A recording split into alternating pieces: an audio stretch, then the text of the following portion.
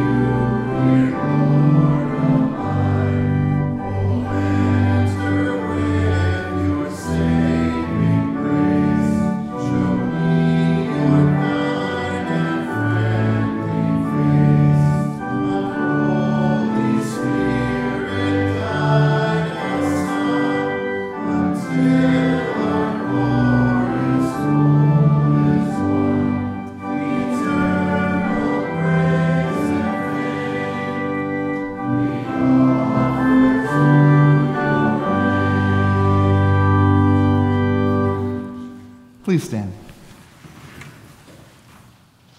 The grace of our Lord Jesus Christ and the love of God and the fellowship of the Holy Spirit be with you. And also with you.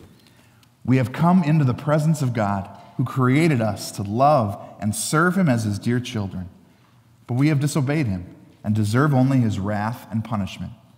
Therefore, let us confess our sins to him and plead for his mercy.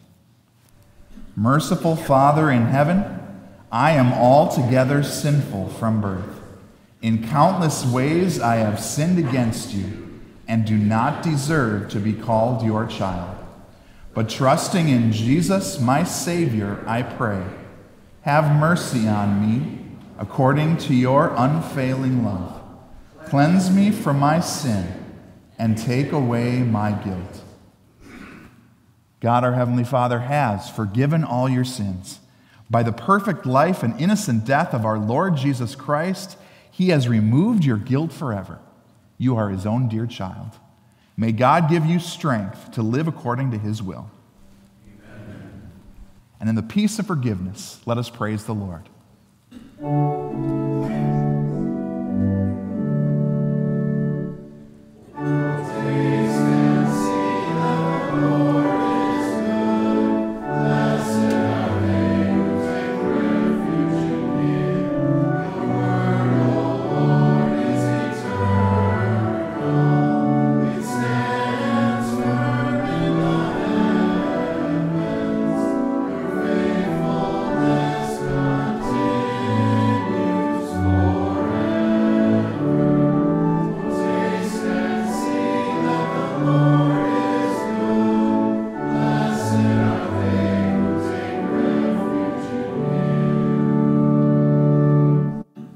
Let us pray. Hear our prayers, Lord Jesus Christ, and come with the good news of your mighty deliverance. Drive the darkness from our hearts and fill us with your light. For you live and reign with the Father and the Holy Spirit, one God, now and forever.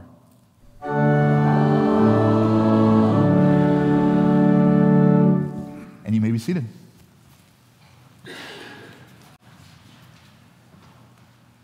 Our God speaks to us in his word this morning, first of all, from the book of the Old Testament prophet Zephaniah, chapter 3. And here we get reminded again that when the Lord comes near to humble his enemies, which are our enemies, we also rejoice. We rejoice that he has rescued us from our sins. We rejoice that really we should have been his enemies, but he forgave us, and he brought us to be his own children. And again, for that we rejoice. We read here from Zephaniah chapter 3. Sing, daughter Zion. Shout aloud, Israel. Be glad and rejoice with all your heart, daughter Jerusalem. The Lord has taken away your punishment. He has turned back your enemy. The Lord, the King of Israel, is with you. Never again will you fear any harm. On that day they will say to Jerusalem, do not fear, Zion. Do not let your hands hang limp. The Lord your God is with you, the mighty warrior who saves. He will take great delight in you. In his love, he will no longer rebuke you, but will rejoice over you with singing. This is God's word. And then our psalm of the day sounds like it's a different theme because it's getting dark and it talks about crying to God from the depths. But really, it's the same thing. We're reminded in the depths of our problems in this world that God is going to rescue us. He is going to hear us. He is going to listen to our cry and rescue us so that we will rejoice in him. So we'll sing together Psalm 130.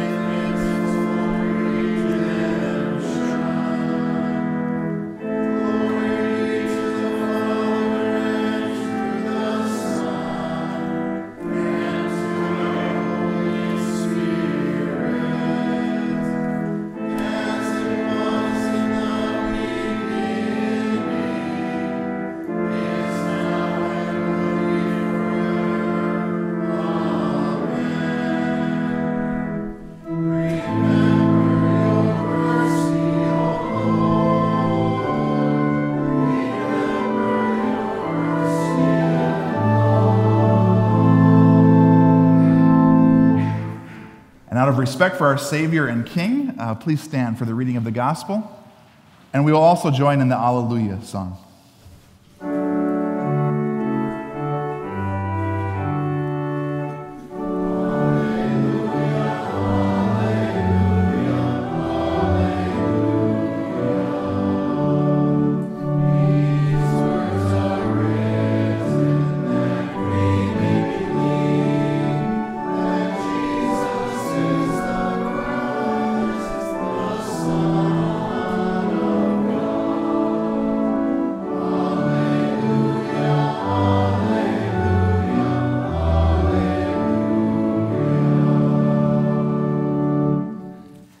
In our gospel for today, we see John the Baptist preaching repentance to people and reminding us that as we repent of our sins, we rejoice that God has made us no longer his enemies, but that he will humble his enemies as Jesus wins the victory for us. We read from Luke chapter 3.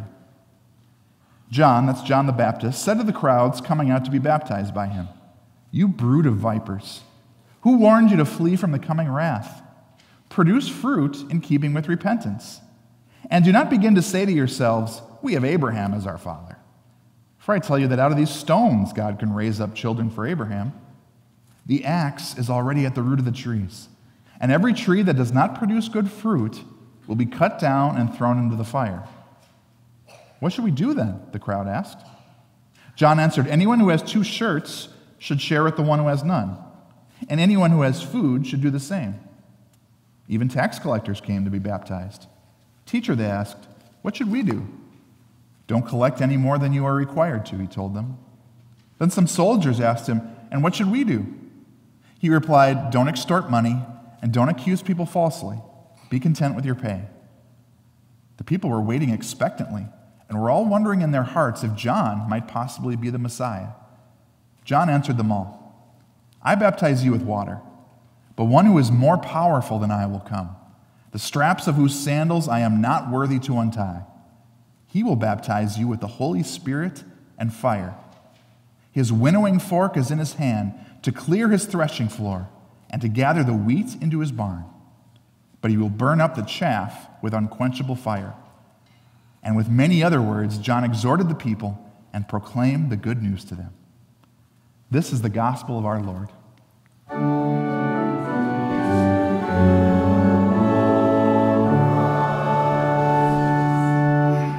We'll continue with our next hymn. You may be seated.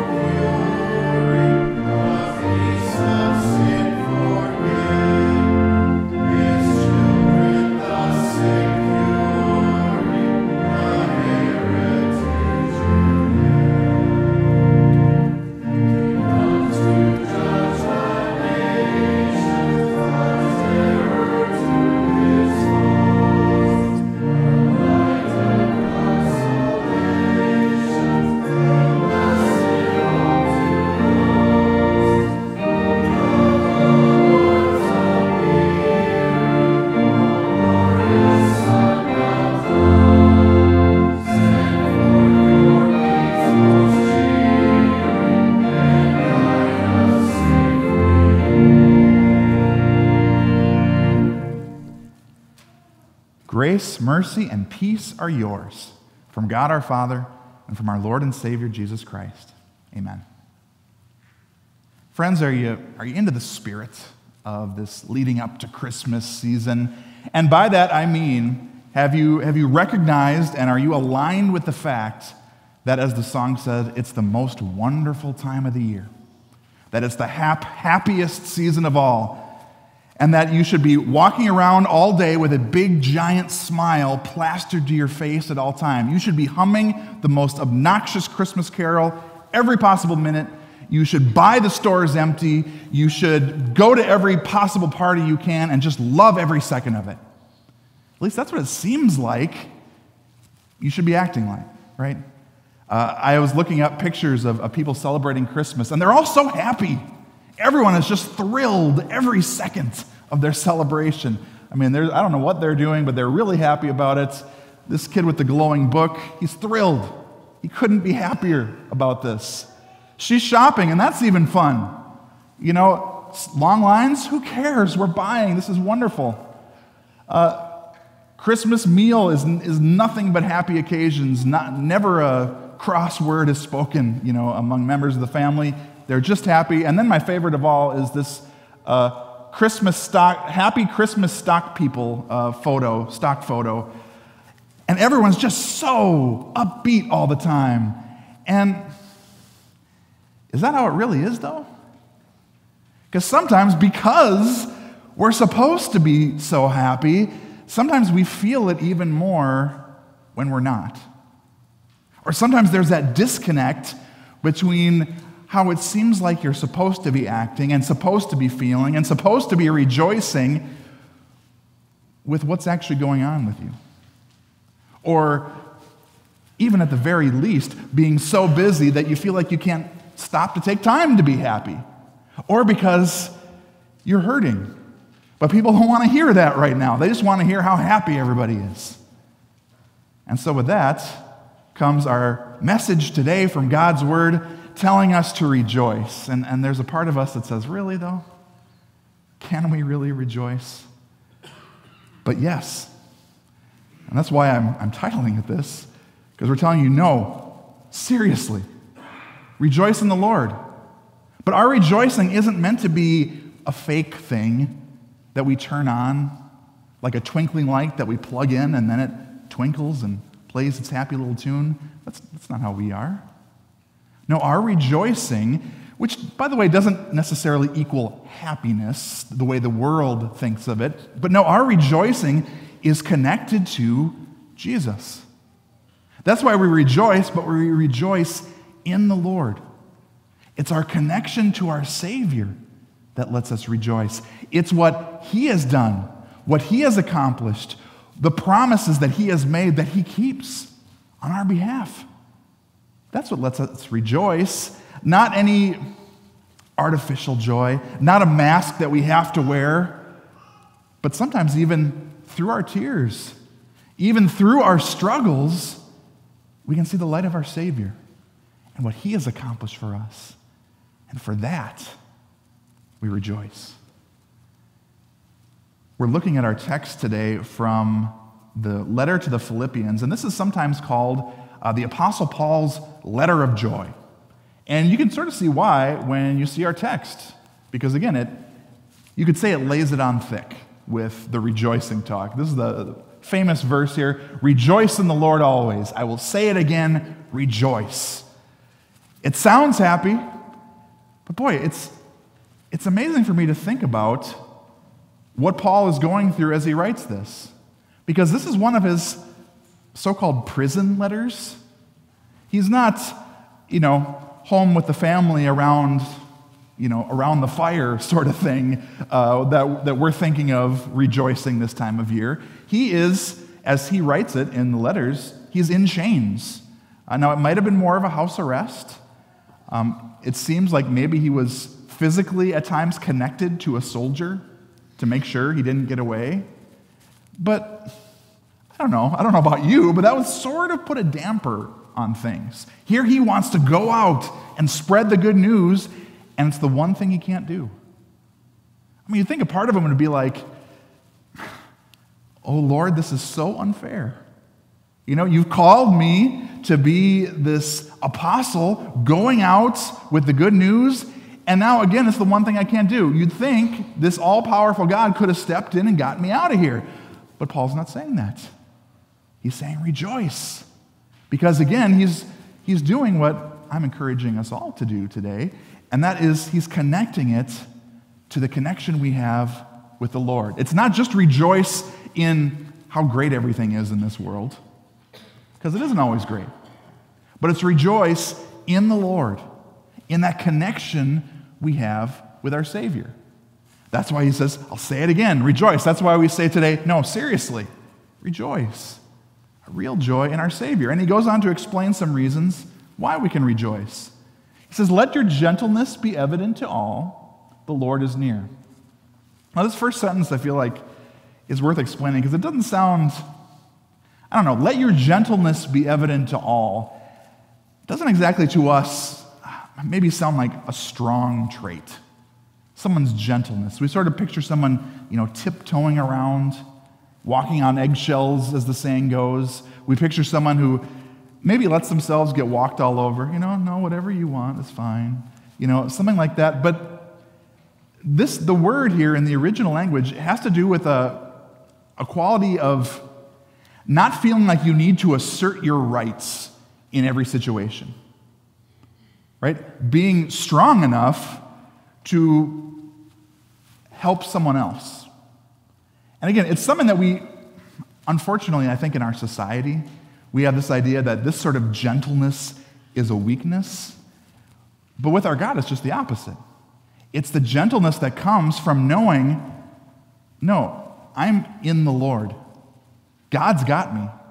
He has everything I need taken care of. And if that's the case, I don't need to make sure that, so-and-so, they can't be doing something against me, right? I got to make sure that I'm number one. No, I can let others. And part of that also is because, as the second half of the verse says, the Lord is near. And this is kind of our first main point today of the reasons why we rejoice, is that we rejoice because the Lord is near. But let's think about what that means. Think about what it means that the Lord is near, because near is one of those words that it can mean a lot of different things. And I think actually a lot of those different things fit really well with this and fits well with reasons we can rejoice. Again, not rejoicing in the happiness of the world, but rejoicing with that joy of our heart that is confident in our God's love for us.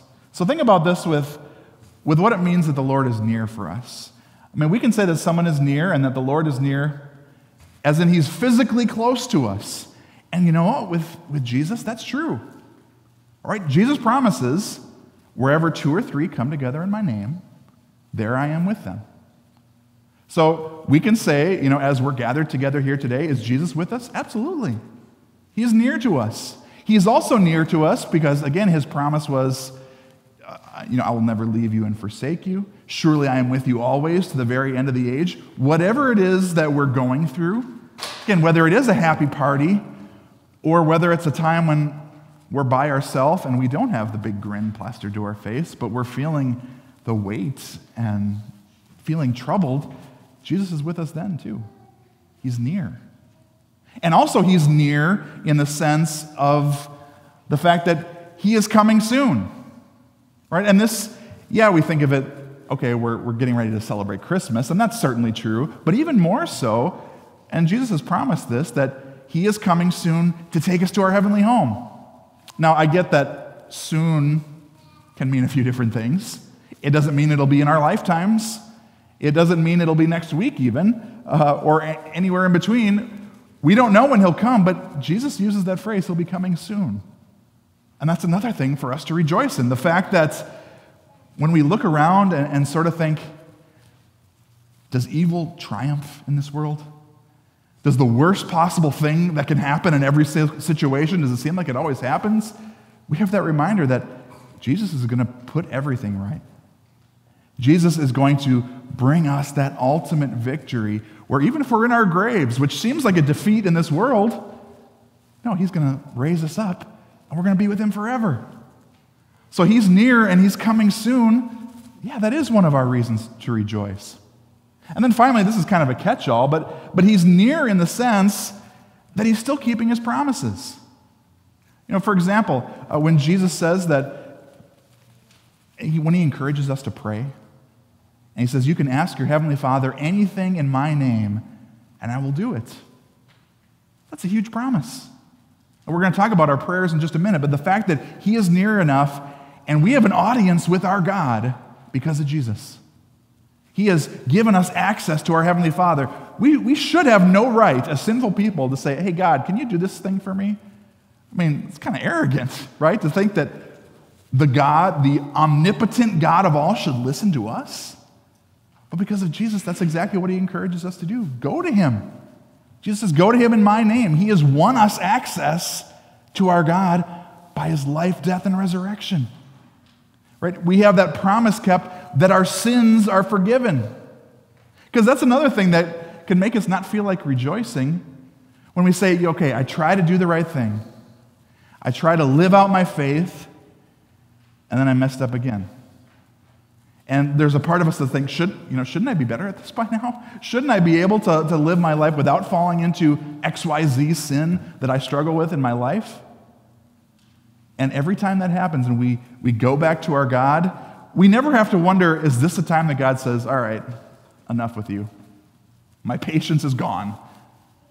No, we come back into the arms of our Savior who says he's paid it all.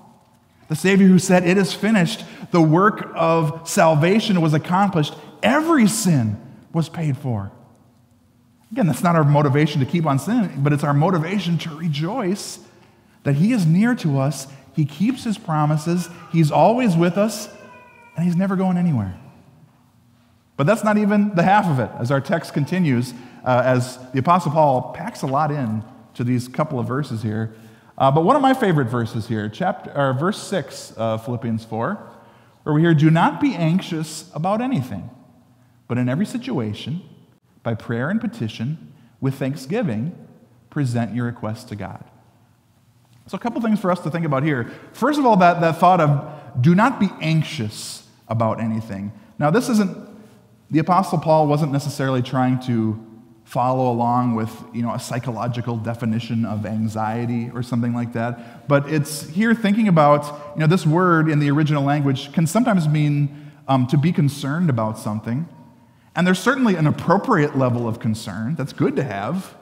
If you're in a building and the building is on fire, you should have some concern, right? You should be concerned and try to get out of the building. All right, that's not a bad thing. But it's when we kind of ruminate on those concerns, or those concerns that aren't, immediate physical danger, but there's just something that we're not sure what's going to happen, and so our mind goes back and forth on it, and we're sort of rehearsing in our mind, well, how is this going to work, but what if this happens? And here, it's not so much, he says, do not be anxious about anything, and if someone's feeling that anxiety, they might feel like, boy, is God just yelling at me now? Stop being anxious. And then you really start feeling anxious because, now I'm being anxious when I'm not supposed to. But see what an invitation this is. Not a scolding, hey, quit being anxious. But it's a reminder, you don't have to be anxious anymore. And here's why, and here's what you can do. He says, but in every situation, by prayer and petition with thanksgiving, present your requests to God. So first of all, we're going to think of it as another main point, that we rejoice in every situation, right? Because that's what the verse had said. Now we think about that, there's a lot of situations that come up in our life. Some of them are good and that we're not worried about and that we would never be anxious about, but a lot of those situations, in our mind at least, we can think there's a lot that could go wrong. So how do I rejoice in those situations? Again, look what he says in this verse. In every situation, by prayer and petition, with thanksgiving, present your request to God. The idea is that in every situation, we get to go to God. As I talked about with that promise of God that he hears and answers our prayers, we get to go to him. Now, at first that doesn't sound maybe super helpful because we don't see God with our eyes. And it's not like when we say a prayer that God answers us physically with his words saying, all right, I got you. Just, give me a few days, or I'll take care of that, but it'll be later. And here's exactly what's going to happen. No, from our perspective, sometimes we pray, and it doesn't seem like anything necessarily happens. We can't see God there, listening to us, and we wonder, is this really doing anything? Or we think about the ways that little children ask questions of their parents. And I can remember this when my kids were younger, especially, how kids don't hesitate, and actually they don't hesitate when they're older too, but to ask anything, regardless of how inconvenient it might be for the parents, regardless of how it's a question that parent could have no possible way of knowing. Kids aren't ashamed to ask it of their parents. And sometimes as a father and a parent, it can be sort of frustrating where you think, I can't keep up with this. But now think about that with our God, where we're reminded to have that same attitude like a little child who's not afraid to ask mom or dad anything because they know that mom or dad is there to take care of them. That we get that relationship with God. That we get to go to him not just with things that seem like, oh, this is an okay thing to pray about, right? But everything in our lives, in every situation, even if it's just, this is supposed to be the Christmas season when I'm supposed to be happy, and I'm not. And I'm worried about this, and I'm concerned about this. God doesn't say to us, well, you shouldn't have been anxious anyway. That's terrible. No, he says, bring it to me. He invites us to take it to him. And it's not just, sometimes people will say that prayer is effective, sort of like a placebo is effective, in a medical trial, where if people are given a sugar pill in a medicine trial, because they think it's medicine, they'll start to feel better. And there's some psychological effects with that. And sometimes people sort of lump prayer into that. They're like, it doesn't matter if anything happens. In fact, the unbelieving world says nothing's going to happen because that's not how life works, is what the unbelieving world says.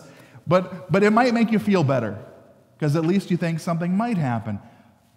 But our God is way bigger than that.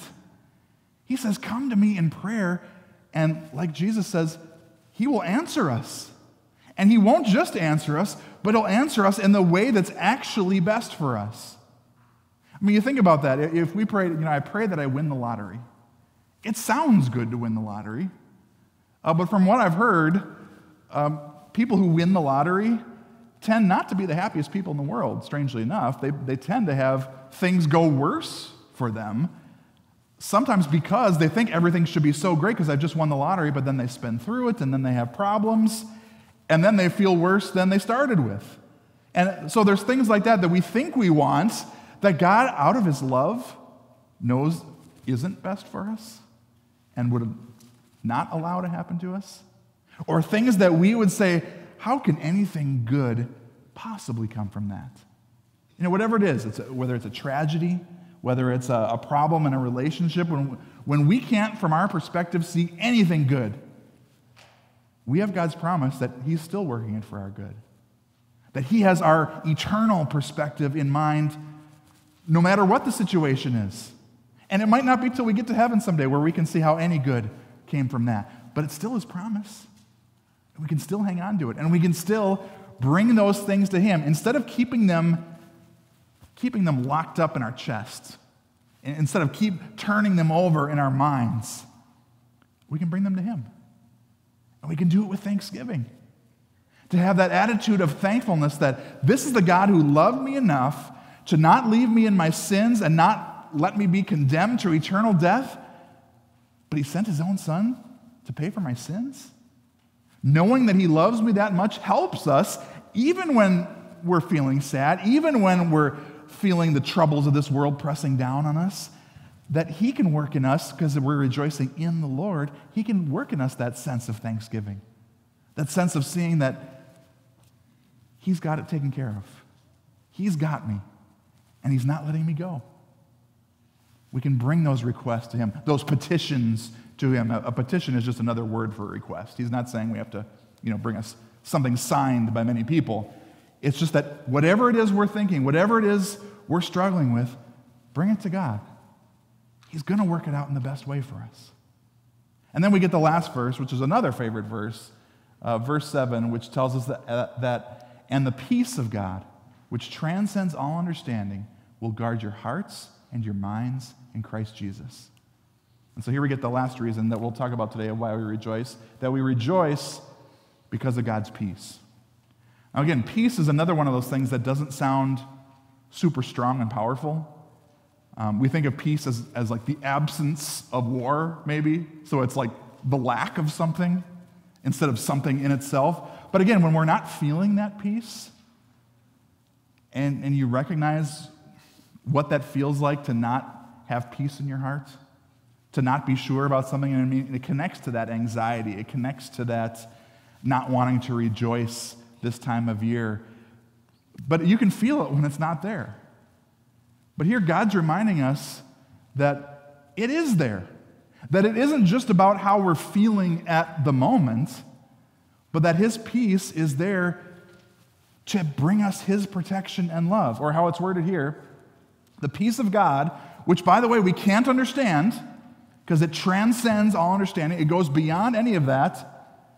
That peace will guard your hearts and your minds in Christ Jesus. Just like Paul was sitting possibly chained to a literal guard who made sure he couldn't get away, he's reminding us that God's peace is there guarding us.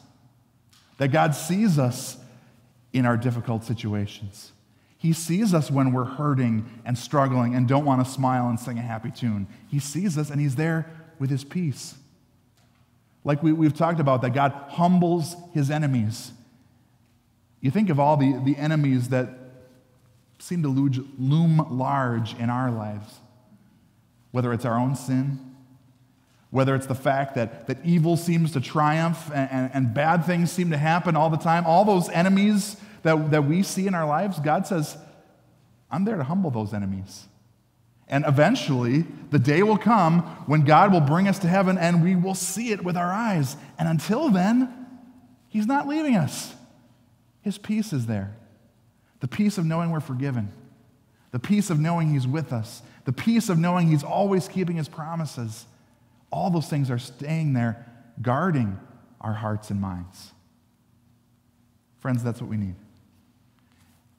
I hope you do feel happy this time of year. I hope you can rejoice. I hope the smile on your face isn't just painted on or with a mask or something like that, because it is a neat time to be able to do that. But regardless of how our emotions are in a given moment, because they can change, they can go up and down, regardless of how that is in your life, rejoice in the Lord. Right? Not necessarily with worldly happiness, but rejoice because of that connection that you have with your Savior. Rejoice that He is near in every sense of the word, and He's not going anywhere. Rejoice in the fact that whatever the situation you're in, good, bad, or otherwise, He says that's a situation that you can bring to Him. Bring Him your requests. He'll hear you. He'll answer you. And then rejoice because He gives you His peace. His peace that, again, isn't going anywhere, but that will guard your hearts and your minds in Him. So, this time of year, all times of year, seriously, rejoice in the Lord. Amen. I invite you then to please stand as we will confess our Christian faith in the triune God, and we'll do that this morning using the Apostles' Creed. We'll say these words together. I believe in God the Father Almighty, maker of heaven and earth. I believe in Jesus Christ, His only Son, our Lord, who was conceived by the Holy Spirit, born of the Virgin Mary, suffered under Pontius Pilate, was crucified, died, and was buried. He descended into hell. The third day He rose again from the dead. He ascended into heaven and is seated at the right hand of God the Father Almighty. From there He will come to judge the living and the dead.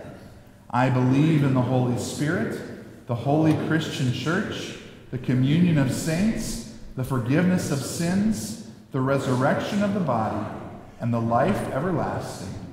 Amen. You may be seated. At this time, remember we're not collecting an offering, but there's the offering box in between the two entryways there in our entryway. And also you can give online. And also this time we invite you to sign the Connect card that you find in each row. And those viewing us online can sign the online Connect card also. Thanks.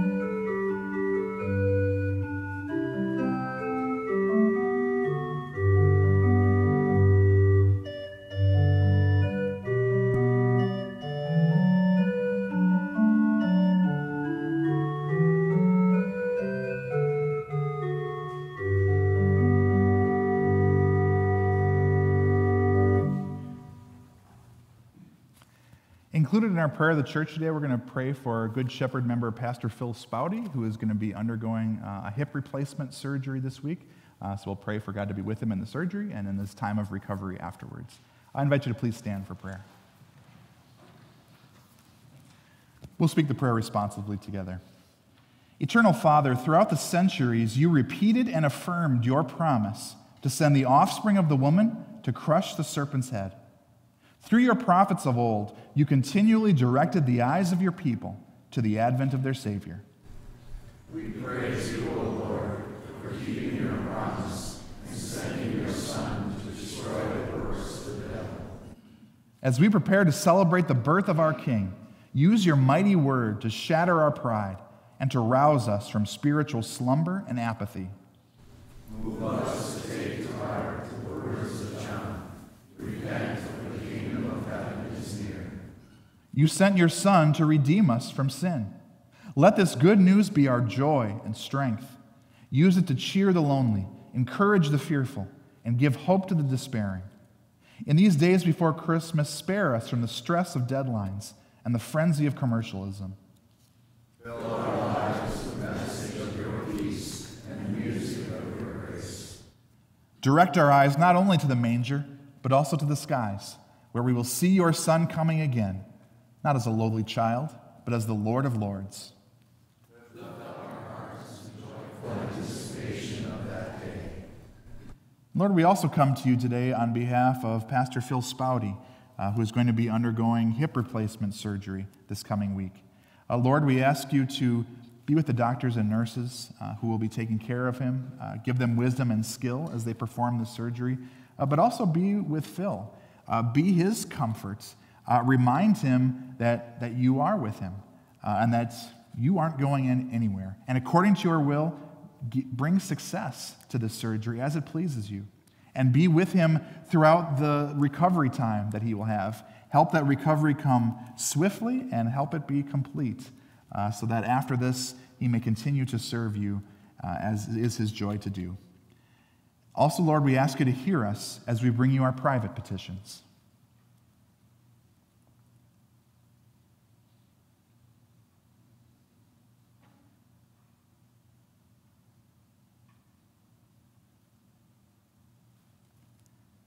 Come quickly, Lord Jesus, in your grace, in your power, and in your glory.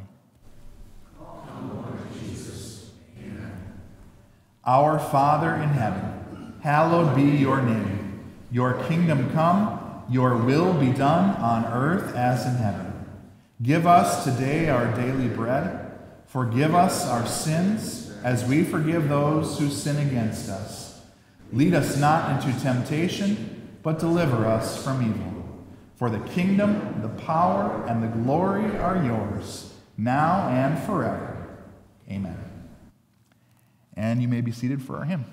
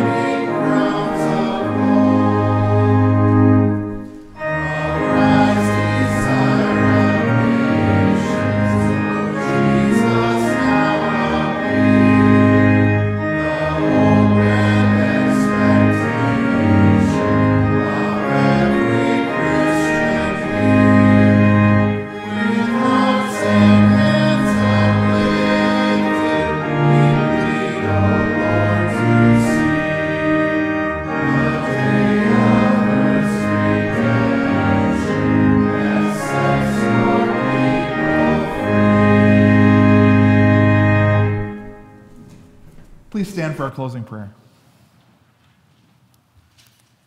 O Lord God, our Heavenly Father, pour out the Holy Spirit on your faithful people.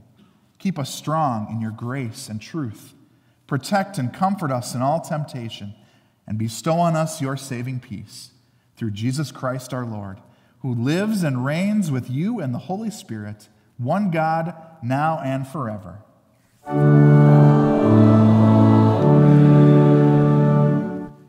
Brothers and sisters, go in peace. Live in harmony with one another. Serve the Lord with gladness. The Lord bless you and keep you. The Lord make his face shine on you and be gracious to you. The Lord look on you with favor and give you peace. And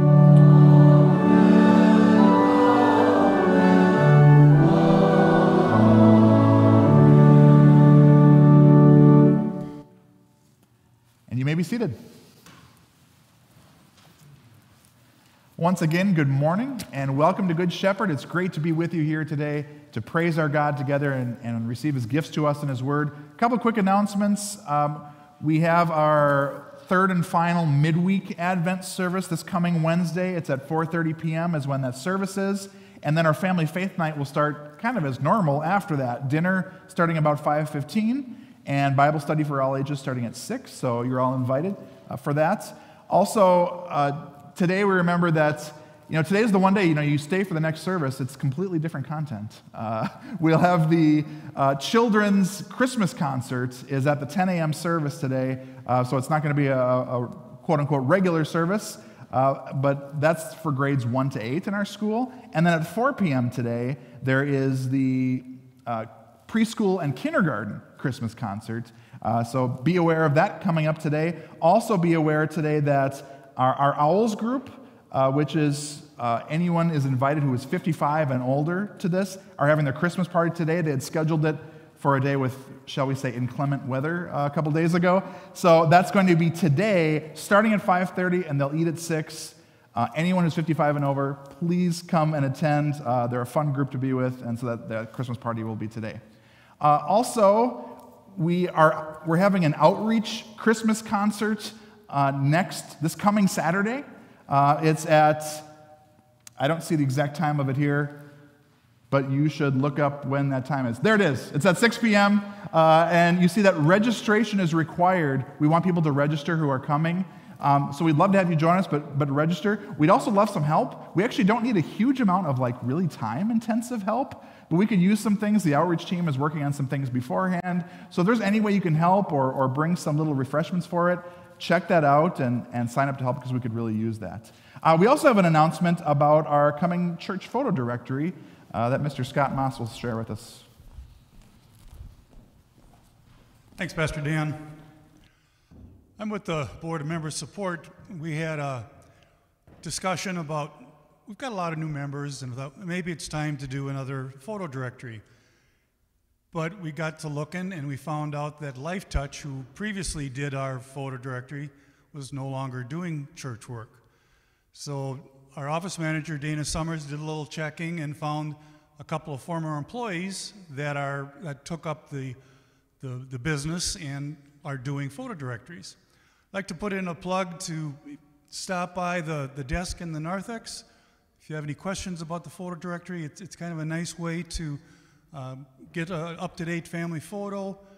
There is a free photo that goes with everyone that comes in and gets a picture, and you can also get extra packages if you'd like to use those for gifts for upcoming events. So please stop by the desk and visit with us, and we'll get you some more information about getting signed up. The photos are January 20th, 21st, and 22nd. Have a good day. Thank you. And one more thing to add, that I was told that it's important that we sign up because then they'll make sure that they actually send the people to us. If we have a big open slot, they might decide it's not worth their time to come. So please sign up so we can fill up our slots and fill up eventually our book with your pictures. So it's win-win. So hope you can do that for us.